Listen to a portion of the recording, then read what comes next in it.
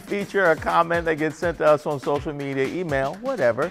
Today's comes in response to a story about how a fertility doctor wants to help women have babies at 60 and whether people over that age should even have kids. Now, Debbie Randall responded on Facebook. She writes, "Oh my no." That's how I read it. I have my 8-year-old granddaughter all summer while her parents work. Love her to the moon and back, but by the time she goes home at night, this grandma is tired. I'm 66.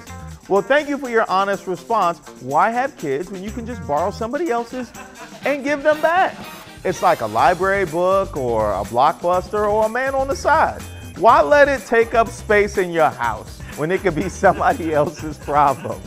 Older age brings a slew of problems anyway. There's fatigue, menopause, fixed income, AARP booklets saying I've fallen and I can't get up. This is just bad life planning.